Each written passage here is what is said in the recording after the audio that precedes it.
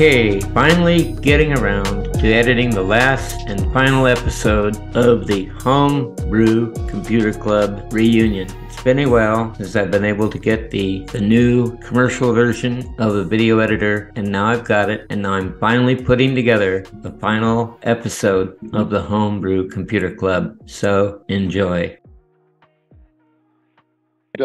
I remember then one of the things, the first thing they were teaching these grade school students was to change the name of one of the characters or put their name somewhere in the sign-on, and then see that displayed up in their display, etc. And you know, they became part of it. I had done a little bit earlier than that. I'd gotten myself on some of the very earliest Sony portable video recorders, and I strapped all those to a backpack with a motorcycle battery to power the whole thing, and went off to take pictures of the whole world. And I had a little, I'd say 7-inch CRT. It was GE product, and so I could put that around, and it would run off at 12 volts also. So I put that in, and people were just absolutely stargazed. They had never felt that they would see their name on television. You know, never see them on television, much less the name or anything like this. And they were just, you know, like that I could see my picture being displayed on a television set just was the ultimate thing. Oh, I didn't never think that I would be at a place where would be on a television. These cool things are what drove us back in the homebrew days. Yeah. Steve, do you remember those old Cartervisions you used to get? You got a sale and you bought a whole bunch of those Cartervisions, and that was where you got involved in recording TV programs, and that eventually led up to getting satellite TV and stuff. Remember that? And of course it cost a school $1,000 to buy a black and white VCR back then.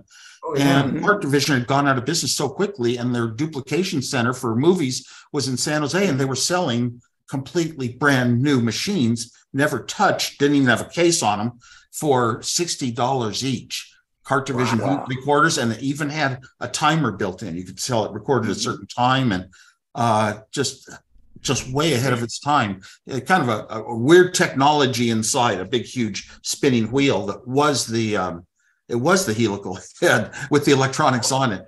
But that was cool. And even cameras, they were selling cameras for a cheap price, like $25. And somehow I used that machine. I actually had it so early before, you know, there was Betamax, before there was VHS. And I actually managed to record Nixon's resignation on Cartervision.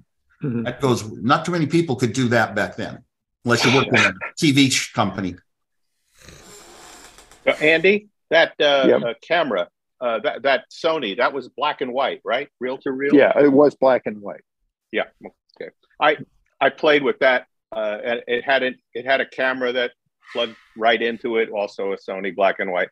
And I very clever I don't want to talk about what we did for battery. It was a backpack with it was heavy. So you remember at that time when you looked through the video viewer? Yeah. And if your battery finally went dead, what would happen was the whole picture would collapse into a very bright sun right in the center, and then the whole thing explode. More than once. Yeah. Yeah. What happened? You know, yeah, because there was no battery indicator that was of any reality. Anyway, sorry, get drifted away. San Francisco Dance Company came out east, and I convinced them that I should, with this porta pack, they were doing a circle dance with all the dancers in a big circle like this. And I put myself into one of the members of the circle and got a picture display of this, and it was fascinating because if you looked at, especially in slow-mo, you would see these dancers who were really very very dramatic. I mean, they were spinning fast and so on like this. And if you looked at it, the human body would start taking shapes that were unnatural because of the centrifugal force. And that was the camera delay. Yeah. And that was the lead in to something disappearing. And I went like, wow. Yeah. Now it's anyways. Now we all have high definition TV cameras in our pockets. So right. Yeah. I date the computer revolution from the TV typewriter article, September 73, Radio Electronics. Mm-hmm. And that one, it was just in effect, a terminal. And the cover showed a TV screen, and there's a pair of hands coming in from the bottom. There's a little keyboard there. And it said, use the build the TV typewriter and put messages up on your TV screen. Mm-hmm. And they, the construction plans for that were too extensive for them to print. So they said, well, we'll do what we've done before. Send in $2 and a self-addressed stamped envelope, and we'll send you the plans. Now, a big response for Radio Electronics, and that was a magazine that was aimed at radio and TV repair technicians. Big response was 20 paid envelopes, and they got 10,000 responses, and very clearly something was happening. And then, of course, I was at that time trying to find out alternatives to teletypes for terminals for community memory, and I looked at it and burrowed into it a little bit and found out that it only did page display. So that if you were filling up a page with text and you got to the bottom and you got past the last character, it would flip to the next page, which is blank. Now that doesn't work very well as a terminal. So I called up Don Lancaster in Arizona, and I asked him, why did you do it that way? And he said, well, I don't know. People just want to see see words on TV screens. I didn't really think about doing it as a terminal, even though the article said it could be used as a terminal. And then he said some other guy had gotten, I've sent an article into, I guess, Radio Electronics that was using random access memory chips with, instead of the shift register chips he used. And he was going to do one like that and so forth. We went back and forth a little. And that's the idea in my mind that, okay, the static random access chips are just coming out at that point. And you could, you needed to store an image in order to present it on the TV screen. So why not use those? And that worked eventually through, and I realized, okay, but they could be part of the computer's memory. So that's what I did for the specification I wrote up in 1974, the Tom Swift terminal. The idea of something you could build that starts as a terminal, because yes, the 8080 was like $400 or $375 at that time. And so that put it out of reach. But you could have a terminal if you had a memory board and an input board and an output board. So I did a design of and a specification, engineering specification for a terminal that would grow up and eventually could accept a microprocessor. It never got built, but then again, they're kind of all like that. Yeah, I was always poor, and sometimes that helped me in my designs. And when I went out to build an ARPANET terminal from my work at Hewlett Packard, I knew that dynamic shifting memories were the lowest cost per bit you'd find. And so I just used the cheapest little chips I could get that had enough memory for the screen display. And I wanted things to be digital. Digital counter counts up and it knows exactly when it's the right time to go back. I was an analog TV engineer as well. I had good experience in even color TV and all that. And I just didn't like how you design it with the op amps and the feedback loops, and you test it and you try to get it right and make changes. And it's all analog. That was flakier to me than digital. Digital, I learned, was really accurate from the blue box. You want a certain tone, you divide a crystal, a megahertz crystal, say, by the right number, and you get an exact tone. and just the reliability of it. And so that was the only way I went, but I didn't know there was a TV terminal that was analog. And when I did go back and look at it, in the end, with analog devices and the differential calculus design circuits, with the feedback loops, Don Lancaster had done a very cheap job. I didn't realize that he just ran out after one screen, had to go to another one. But anyway, but the thing is, those are the sort of things that intrigued us all to keep moving in this direction, that something was coming, and it was digital, and it was computers, and the world is going to be surprised. And I will remind you, those of you who were at Homebrew, that I was one of the semiconductor engineers at that time. AMI. You sold me my first 4K Dynamics. I told you, I gave them to you. I gave you a shoebox. Well, I think you sold them for about $5 each. No, I never sold anything. I gave everything away. I gave away the Pong chips. Remember the Pong chips? I wasn't interested. I don't think I didn't get one. No, but everybody else was. I think 150 of them disappeared in an afternoon. But no, I gave you a shoebox full of 6,800 parts. AMI was the second source, and I was the engineer. Well, it was the Atari Pong chips were the reason they didn't have time to accept our offer to buy the Apple II. They were going to make so much money off of the first home Pong game. They did. That was taking up their whole mind. You have no idea how much. I know how many chips we processed at AMI. So yes, they did. They made. We wouldn't even look at a project if it wasn't 500,000 die, and this one was like 2.5 million. And yeah, we did. We loved that chip. But yeah, that was a great time. Being on the inside of the semiconductor industry and watching all this computer stuff start, and being able to trade things of value for other things of value. I think that was my favorite time at the Homebrew.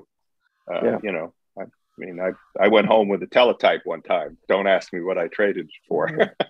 Yeah. The industry, the Silicon Valley specifically, everybody thinks that there's this big Mount Olympus in the center, and all the important people sat around a table at top. And of course, since I was there at that time, clearly you must have been part of that group. And of course, I wasn't.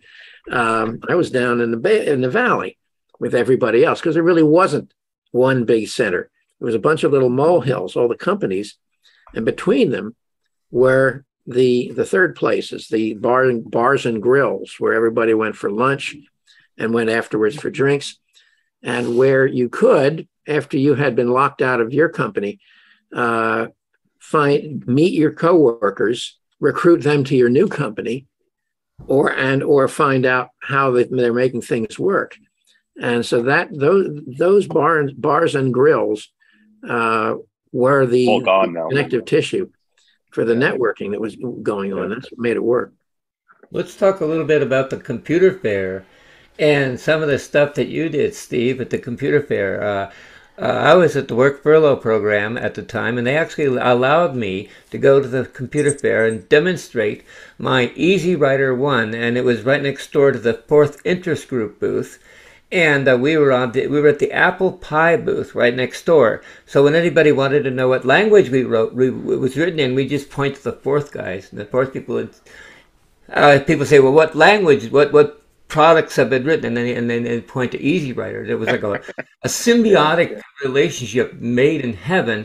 And I can remember, Steve, you coming up to me one time in our booth, and you say, you got to go to the Apple booth right away. And why don't you tell a story about what happened at the Apple booth with Dave Gordon and the pie? Do you remember that?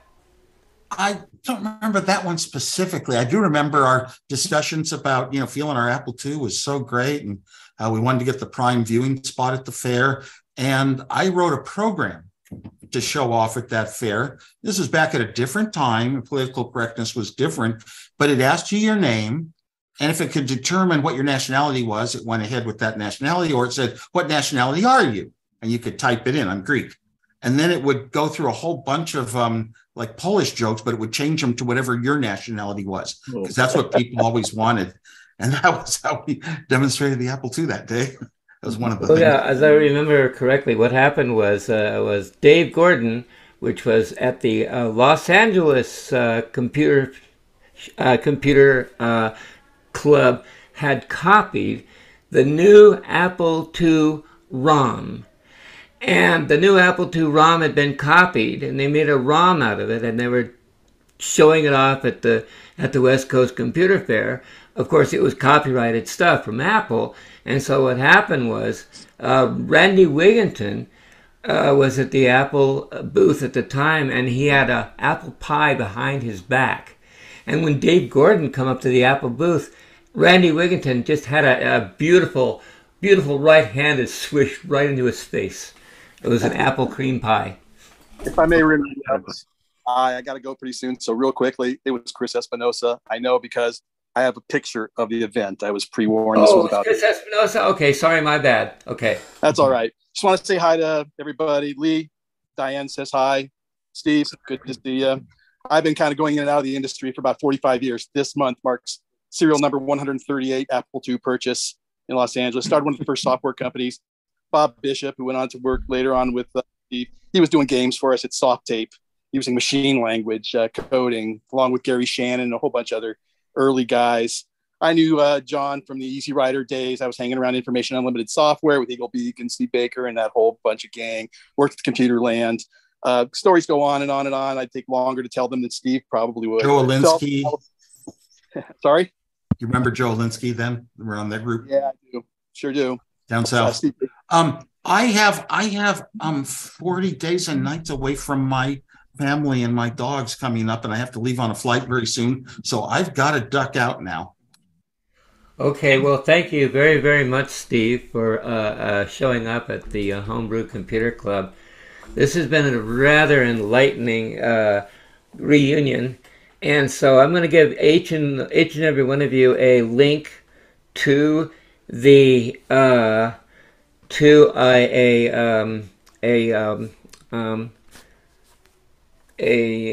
think it's a Dropbox or something. Yeah. And so you'll get a copy of this. And then I want to do is edit this, put a nice little promo onto it, and I also want to put the demonstration for Easy Rider 1 in there too somewhere, and kind of split things up and make it into a nice production. And then I plan to do is put it up on Vimeo and put it up there for a couple of weeks first of all. And that make it available to the Patreons, of course, and then afterwards, eventually put it up on YouTube. John, you have hands raised by Andrew. So that'll be how it's going to be kind of be produced that way. Yeah, you have hands raised by Andrew and Jeff here. Yeah, go ahead. Well, I'll be real quick because I want Steve to be able to go and be with his family and have a good trip. I had a question for you, but I'll maybe wait until there's a next time. But thanks for spending your valuable time with us. Well, everybody here, but Waz especially and Lee. It was great to hear from you. Yeah, and Jeff, do you have anything you want to say too? It was great to see you live here. Read and seen so much and everything. Big fan. I want you to have a safe flight. I wanted to also send a hi from Lori and Corey Cole of Quest for Glory game fame. I don't know if there's any fan here, but they say hello. Corey once dropped in the Homebrew Club, so if any of you all played, they would like to know too. So, but have a great flight, and it's been wonderful hearing from you and everybody. So I continue to want to hear those stories. Any last words? Much appreciated. Yeah. Any last words from you, Alan Lindell? Yeah, I'm kind of curious.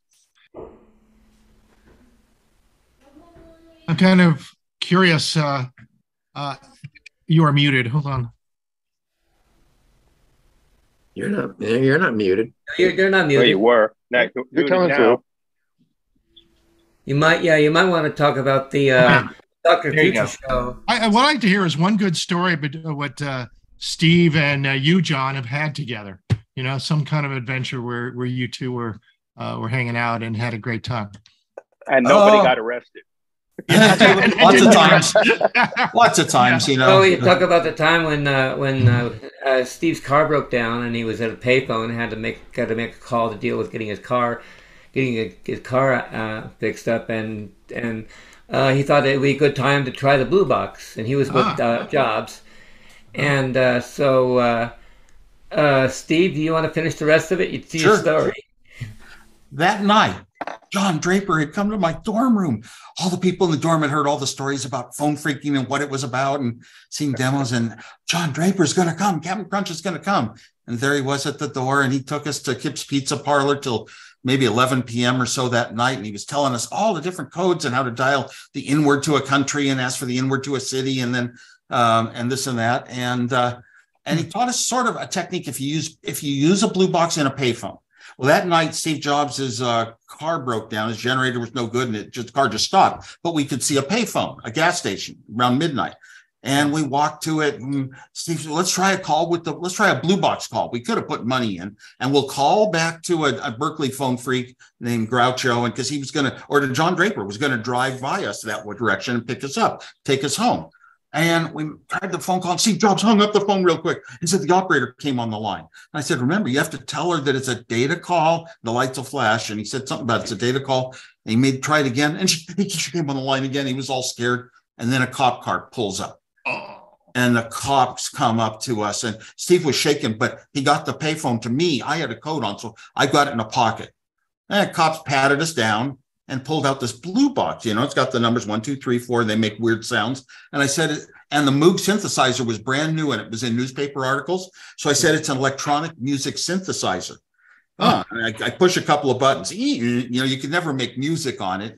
And the cops looked at it and they said, what's the orange button for? That was 2,600 hertz. Steve said, that's for calibration. The second cop took the blue box. He asked the same questions, electronic music synthesizer. What's the orange button for? And Steve said something about it's computer controlled. And the guy looked over and says, where's the computer plug in? Steve said, oh, that's on the inside. I mean, all this BS, we knew the cop said, well, what are you out here for? Our car broke down the freeway. Well, why don't we take you there? And we get in the back of the cop car, and the cop in the passenger seat hands crossways, hands the blue box to me and says, a guy named Moog beat you to it. Oh my God. What a story. Tell us a story about the Pope. Another one with John Draper was when he wrote his Charlie board, and he had it, he wanted to crack these Watts extenders where you could dial into a company with an 800 number, and it had a couple of tones, beep, beep, beep, beep, and his board could actually spot the right tones. And then you had to type 86 £sign or something. And then you got another beep, and then you had to type in a 4-digit code, 0000. And if that doesn't work, instantly his board could hang up with the program he wrote in BASIC, and then it would try the next number, 0001, 0002. And he was making 5,000 calls a night from his Mountain View apartment. And they shut him off eventually because he was their percentage of calls that don't go through had risen from 30% that month to 80%. Oh my God. And they kind of knew what he was doing. He was cracking a lot of these Watts extenders too before he went out to Philadelphia and got busted again. And I was sitting there one time going to lunch with Randy Wigington, just joking that, oh my gosh, we could take his program, and instead of having it dial these numbers, we could have it dial Hawaiian numbers. So he has to pay Hawaiian phone call cost or something, but we figured out his phone bill would be so thick, and 20,000 calls and $20,000, and well, we couldn't dare get that. Was just too risky. It was too bad. I remember in our cubicle at Apple, I just finished the phone board, and I left you a note telling you how to use it and stuff like that, and you programmed it to call Steve Jobs' home over and over and over again. So the next day, Jobs come in just madder than a wet hen. Oh, I don't know what's going on, So that was pretty intense. Your board never made it to a product here. Hey, tell about the Pope. Thank God. I want to talk one more thing, and I'll talk about this story real quick. When I was doing the Watts extender dialings and stuff like that, I recorded a lot of 800 numbers, and I found this really interesting 800 number, 800-424-9337. And it got this really angry person answering the phone, and he said, get off this line right away. And I kind of raised a few flags. So I did a little social engineering, and I found out that number, I called the number up. I said, this is White Plains Toll 4A toll switching center here at White Plains, New York, and we're having some problems with your 10. And trunk lines. What number have we reached? He says, oh, you reached the White House. This is the CIA crisis hotline number. And so I wrote that down, and then for a while, crisis number, and then I found out what the auto verify number was, so we could tap the line for a while. We found out that the person answering the phone was Nixon, because his key name was Olympus. Oh. And so when he answered the phone, we said Olympus, please, and then one of the other guys yanked the phone away from me and says, sir, we have a national crisis on our hands, sir. He says, what's the nature of the crisis? He says, sir, we're out of toilet paper. And we hung up. And that was the White House. 40 years later, that turned out to be the truth. Another one. I remember John showing me at a public payphone in Los Altos that after 8 p.m., if you dialed 611 for telephone repair, instead of getting a local telephone repair, they were shut down. It redialed. You could hear it clicking, doing the tap dialing. Click, click, click, click, click, click, click, click, click, click, click, click. And the first three digits were 298, I think. It was a number that I recognized as being in San Jose. So it would call the San Jose office to make the 611 call. But John went up to the payphone. He could add his own taps in, his own little taps hooks in, and he could actually dial a number in New York successfully that way. And that was kind of cool. And another time he taught me a code that would tap numbers in the Bay Area. I typed in the code at Call Computer. We were down at Call Computer. I typed in the number of the FBI. It popped up. Well, and I could hear them. The code name is 052. About a case in progress and picking a guy up. And John said that one time they heard this faint little beep that came on every 10 seconds. Beep, very beep. One time they heard it, and one of them said, oh, it's the guys downstairs taping us. They thought it was their own guys rather than somebody listening in. Yeah, we were actually tapping the FBI's phone number using Blue Box, and we were using Auto Verify.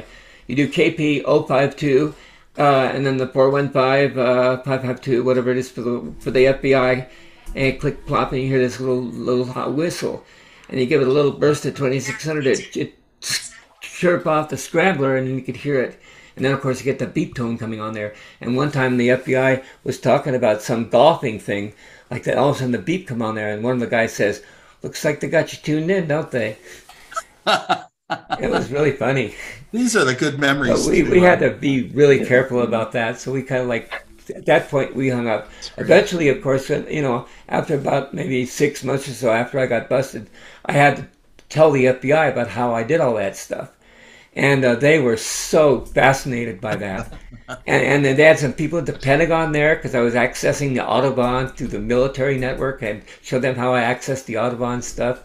Because that was part of my plea bargaining. So I actually had to show everybody how I did all that stuff without naming any names, of course. You gotta go. My 1963 first computer has just crashed. Anybody have that? Oh man, I can't even show it. Nice seeing you guys. Take care. Bye-bye. Yeah. Take care, Gary. Take care, everybody. So we're gonna conclude at this point. So I will send each one of you send me an email. I'll send you a link to the Dropbox or the cloud storage, and you can pull it down and watch it. And then I'm gonna start editing it. Okay. Excellent. Well, thank you, John. Thanks, John. Nice meeting you all. Take care. Thank you, John. Yeah. Nice meeting you all. It's been a great meeting, by the way. I'm really impressed how well it turned out. Thank you all Yeah, for that was good. attending. This was really great.